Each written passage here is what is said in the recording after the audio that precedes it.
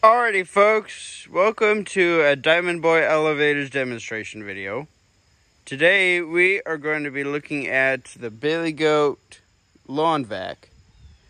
And I'm telling you, I've used this thing a couple times already, as you can tell by the dust right there. This thing actually does pretty well, but first off, let's take a look around. It is the first of fall. That's right, we got some leaves coming down on camera. And we're gonna run it through these batches of leaves. And what I really wanna test with this machine, I have a couple of aluminum cans of Diet Coke that I wanna run through with the machine, because apparently this thing can not only pick up leaves, it can pick up hedge clipping, and trash and bottles of cans as well. So that's what I'm excited to try out. But first off, let's go around the machine real quick.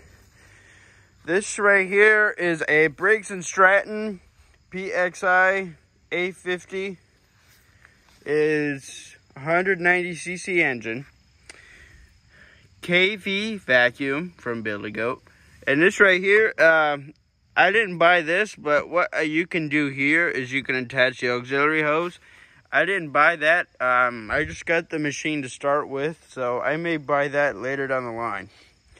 And as well, look at the big opening that we have here in order to suck some leaves. Yeah, let's take a look into the back here. This right here is your throttle control. All the way back is stop. All the way forward is real fast. And you'll hit like a little, this right here is real slow. This right here is the lowest you can go, and then all the way back is stop. But you'll hit like a little bump. That is the slowest you can go, like right here. When the throttle is just pointing straight up into the sky. But we're gonna run it on fast today. This right here is the self-propelled clutch.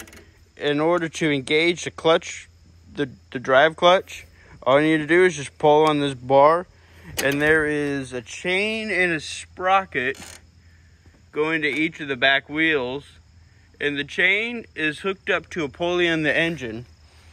Something else that I've learned with this machine, I've used the drive clutch a lot because this area is probably pretty hilly. I know it doesn't look that way on camera, but trust me, it is. Is that this, when I pull on this all the way, like just sudden, it kind of mucks up the engine a little bit. It doesn't shut it off completely, but it like struggles a little bit. So what I do is I just pull on it slightly until the engine knows that I want to use the drive clutch, and then I go all the way back, force on it. This right here is a 40-gallon mesh bag. In order to take the bag off, all you need to do is just unhook that.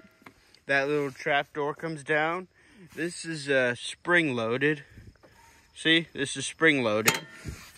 And all you need to do is just take the 4 pegs off, unbuckle these professional grade snaps, and in order to fold it back up, there's instructions there on order to fold the bag back up right there.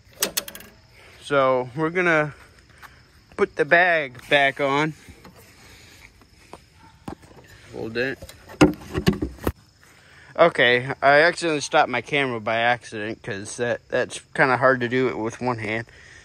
So this right here, this red wheel down here is the in order to raise or lower the height of the machine. Now notice that it's not really the easiest when all 4 wheels are on the ground, but when you tilt the machine on its back 2 wheels, then it'll spin really easily. But when it's on the ground and all 4 wheels are on the ground, you'll notice that there's quite some resistance to it. So yeah, this right here is your choke throttle. Now, in order to start the machine, I'm going to demonstrate on how to start the machine. I'm not actually going to start it yet, but I'm just going to demonstrate it. So normally this would be all the way back from the stop position. What I would do is I just push it all the way to the front, throw your choke all the way to the front. Pull the rope handle. When the engine catches, you want to turn your choke off. And if you want to change the speed of the engine, all you got to do is just pull the throttle slightly, and you can set it on whatever setting you want. All right, so now we're going to start this thing.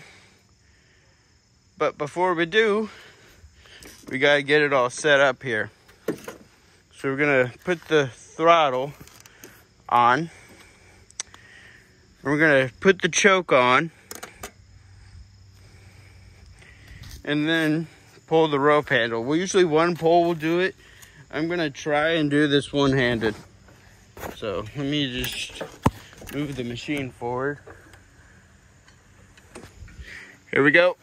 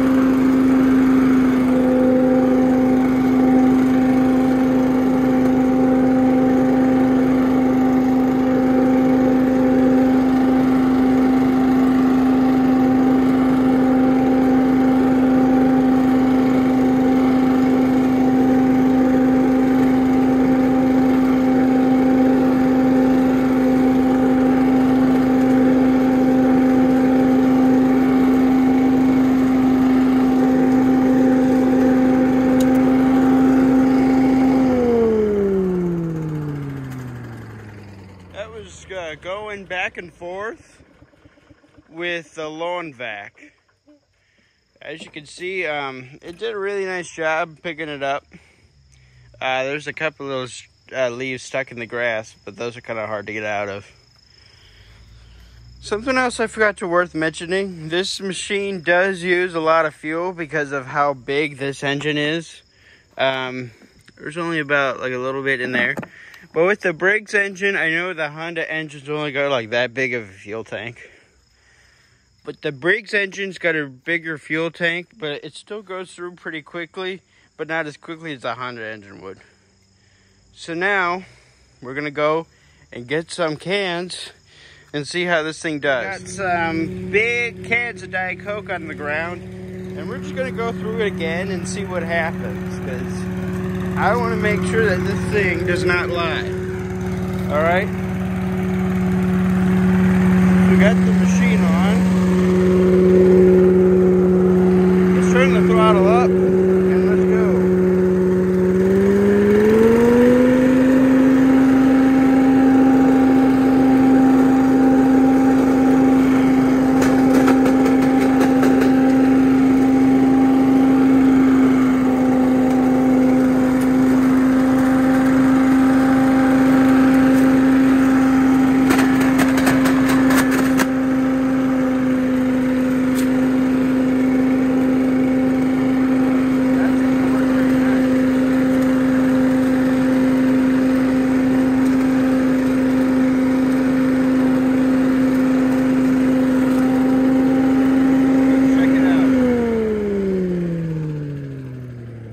Wait till the machine stops and the air stops blowing. Now, let's undo these turnbuckles here and peek inside. There's the crushed up cans over there. Oops. Now let's see if we can take one out.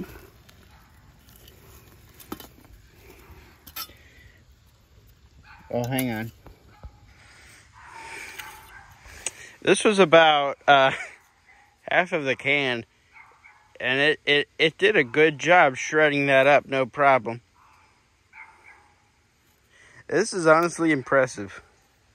Thing I forgot to show you is in order to drain the oil, I don't know if you can, but this thing does have a dipstick on it. Let's take a look at that real quick. Everything looks normal there. This is not a fill and spill. It's just got a dipstick on it. So I think in order to drain the oil, you gotta turn the machine over on its side. So one other thing too, this air filter. Again, this machine's brand new. All you need to do is just turn these couple locks and it should pop off. That's what the air, it looks like it's a little bit dirty, but I haven't really used much of this, so that's kind of why it's not really as dirty. So in order to put it back on, you may want to keep these two knobs in with the lid. If you lose them, then it might pop off on its own. So just turn the two locks back, and now it's in place. So thank you guys so much for watching this demonstration video. I know that there wasn't much leaves, but I did really enjoy running over the two cans with the Billygoat. It did a very nice job running over them. So I honestly gotta say, I thought it would stop the machine, but it seemed to go through them no problem. This thing is a very powerful machine. And if you're looking for a good yard cleanup tool, I guarantee you this thing will not take the smile off your face. It's just that good. Anyway, thank you guys so much for watching. Sorry about my neighbor's dogs, but anyway, thank you guys so much for watching. Like if you enjoyed the video, make sure to subscribe too. Peace out.